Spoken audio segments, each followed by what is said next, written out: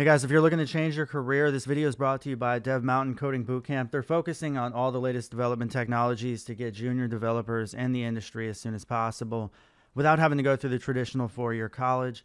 They have on-site campuses. Students actually live on campus there. So they have campus assistants and all kinds of other stuff. So make sure you check them out. The link is in the description tab below. Hey guys, what's up? So in this video, we're looking at Bootstrap versus Materialized and really just, going into 2019, like what is the better option? They're both confusing, I think, in the sense of like what does one do versus the other. But the thing is they're very similar. And I'm not sure that a lot of you guys know that, but if you don't, that's what this video is about. So just to compare the two and just try to give you an idea on which one you would want to use and why. So material design was actually created by Google, and they're focusing a lot on depth. So if you look at a lot of these components and everything, it's all based on a lot of, just friendly animations and a lot of depth. And it still uses a grid-based system like Bootstrap.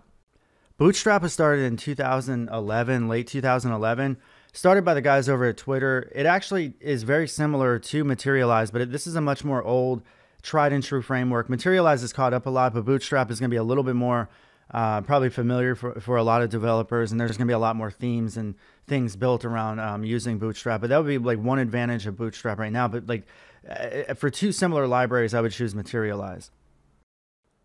So for all you jQuery haters out there, and I know that there's a lot of you, but both libraries still use it, so you're going to be stuck using jQuery. And besides that, they also like if you want just simply like the animations, Materialize is going to win hands down because it's just a newer library. It's making just better use of modern CSS 3.0 and JavaScript. Whereas Bootstrap, you have to kind of tack on the animation. There's some animation plugins that you can attach onto the library. Another benefit to Material UI is that it's now baked into projects like this Material UI project that is using React. So it's just if you look at this, it's just beautiful. So it blends very well, like in a very modern approach where you can have actual components with the baked-in CSS and everything using this Material UI library. So you can truly have composable components that you can just ship everywhere without all these different dependencies and things. At least that's the idea behind it. Both libraries also use the CSS Grid System. So if you guys are used to the 12-column base, 12-column grid layout, very easy to reason about. We're very used to using it now with Bootstrap, and Materialize continues to do that. So both will be very similar to you. Both libraries have great color support.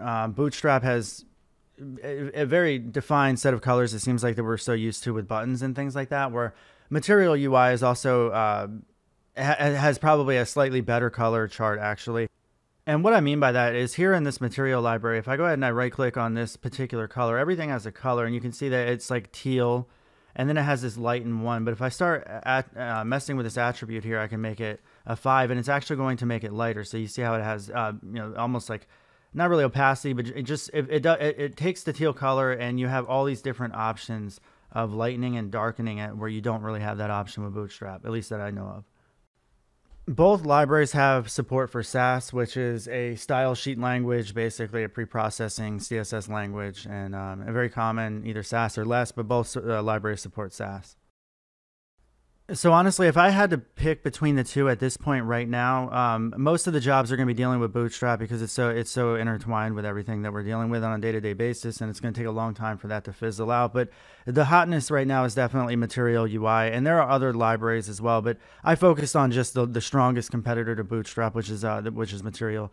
And I would actually recommend that. So if you're younger, then most likely the jobs 5 years from now are going to be more like more along the lines probably with Material UI. Bootstrap's been around for a long time, and I don't know that it's going to continue to be around in the future, but it certainly isn't going to like die off overnight.